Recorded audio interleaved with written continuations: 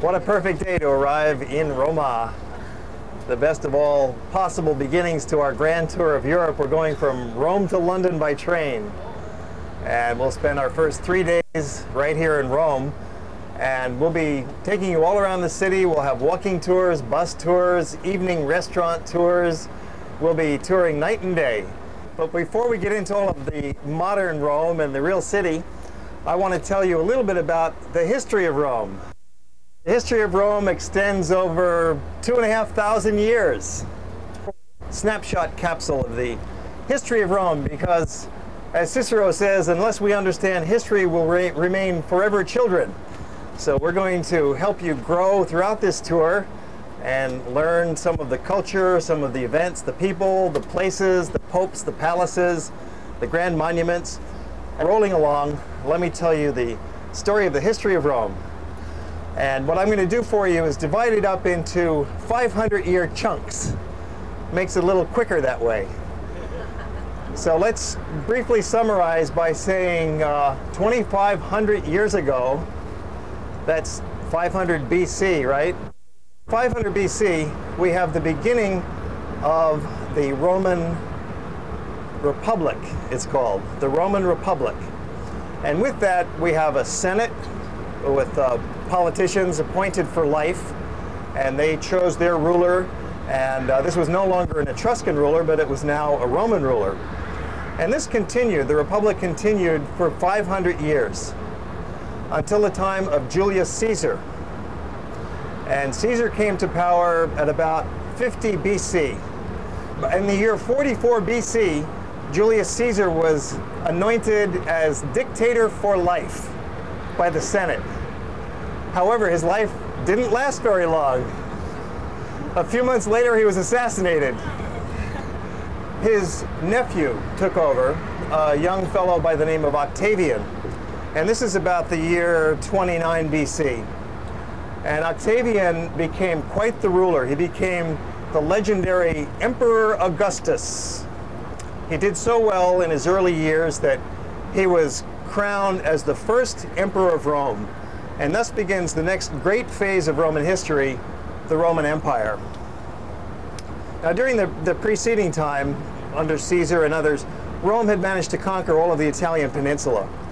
So by the time of Augustus, just the Italian peninsula was under their control. But with Augustus, they began expanding because of all the loot that they could collect, all of the bounty and the gold and the grains. And they had a tremendous army already in place and a terrific administrative system. And they were able to expand the empire through constant warfare.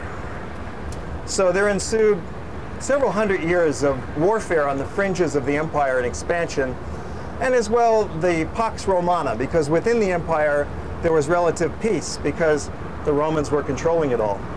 But on the fringe, it was this constant expansion, which culminated during the time of Trajan. The Roman Empire really peaked in the next century under the emperors Trajan and Hadrian, about the year 120, 140. And under Trajan, the empire reached its largest geographic spread, occupying what are today 53 countries, all under Rome. And this is the capital that we're heading for, the capital of the world, Caput Mundi. Amazing, all the way up to Scotland, all the way down to southern Egypt, over to the Middle East, to Gibraltar, the whole Mediterranean. The whole world was Rome's. And then Trajan was followed by Hadrian, who was a very enlightened emperor, a scholar, a diplomat, an architect, a poet, a philosopher, and he stabilized the empire. And then a period of gradual decline set in. In the 2nd century, 200 AD, 300 AD, decadence, competition, anarchy, some chaos, the barbarians growing stronger, until around the year 411, this is when the Gauls started sacking Rome, the Goths and the Visigoths. And by the year 474, the Roman Empire fell. The Western Empire was no more. So that's kind of the summary. From 500 BC to 500 AD was the real time of glory of the Roman Empire. From 500 to about 1500, not much happened in Rome. But this started to change in the 1470s. Here we have an increasing power of the popes. The Renaissance was beginning at this time in Florence under Brunelleschi and others, Ghirlandaio, Masaccio, that we'll see in a few days when we get to Florence. And by about the year 1495, they began to come down to Rome. Michelangelo, Bramante, and others that we'll be running into, Raphael. So the early 1500s was a great time of development in Rome. The arts really began to flourish. Architecture, paintings, churches, plazas. And by the way, we're going to go into a lot of churches, and it's not really a religious visit that we're paying, although if you're religious, you'll get that much more out of it. It's more of a cultural and aesthetic experience to just view the beauties of the paintings and the sculpture. After all of the fortunes of that time were poured into the churches because of the power of the Pope and the importance of the religion and the churches. So the money, it was like the MTV of their generation. It was the theater of their generation. This is where culture and the arts were really developing. And to the point where it almost became decadent. So much of the society's money was poured into building the churches like St. Peter's that reactions to this developed, particularly in the form of Martin Luther in 1520, who wrote his great Reformation thesis and nailed it on the church door in Germany. And this quickly spread throughout Europe, Northern Europe, and it became a very important force in the dispute between Northern Europe and Southern Europe, which was really a political and an economic battle. And by 1527, Rome was sacked again by the armies of the North from northern France and Germany. And they marched into this Renaissance city and they burned and looted and plundered. And then Rome bounced back and recovered. And by the late 1580s, Rome once again was producing some great artworks. We have, well, there's other popes. Julius II was the pope in charge during Michelangelo's time, say 1500 to 1515. And then Leo X came in, and he was the one who really presided over the grandeur and the beauty and the decadence leading up to Martin Luther in 1520. Leo X was the son of Lorenzo the Magnificent from Florence, of the Medici family. Very wealthy, the most wealthy family in the world at that time. And he said that God has blessed upon us the papacy, so let's enjoy it. And they did. It was a grand court, the finest court in all of Europe, according to Stendhal, the most brilliant court. And there was a lot going on in that early 16th century. You with me so far? It's quite a tale of the evolution of civilization. It's a big story. We could develop a whole semester, a whole lifetime, and still not get it. But we're moving along. 1580s, another pope came by, Sixtus V, and he was responsible for a lot of what we see today in Rome, in the historic center. He developed the street plans that we're going to be walking through, all from the 1580s. So keep that in mind as we walk through the historic center. It's mostly a city of, let's say, the 16th century.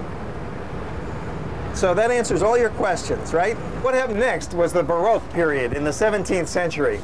We have, after Michelangelo, the artistic development kind of stagnated. There was very little change. It's called the Mannerist school. Very beautiful, but no real innovations. Just copying the style of Michelangelo and Raphael, called Mannerism, in the manner of Michelangelo. But by the mid-1600s, along comes the Baroque artists coming out of Bologna. We have the Carracci family, Annibale Carracci. We have Caravaggio coming down again from the north of Italy, bringing this new school of Baroque art. And we're going to see a lot of the Baroque in Rome. It really is the world's center and capital of the development of this wonderfully embellished and dynamic and creative artistic movement that was found in painting and sculpture and architecture. And this reached the peak in the works of Gian Lorenzo Bernini. And we'll see quite a bit of the sculpture of Bernini. In fact, just in about an hour or two, we'll be walking into the Piazza Navona, and we'll see his great Fountain of the Four Rivers. This was going on from 1640 through 1690. This fluorescence of beautiful, beautiful artworks, and probably, to my mind, the peak of beauty that was ever reached. in world civilization and world culture. Another of those artists was Borromini. They were great rivals, Bernini and Borromini. And we'll see both of their works together and in separate places as well. Well, after the Baroque period, what happened next during the 1740s was Rome was discovered by tourists.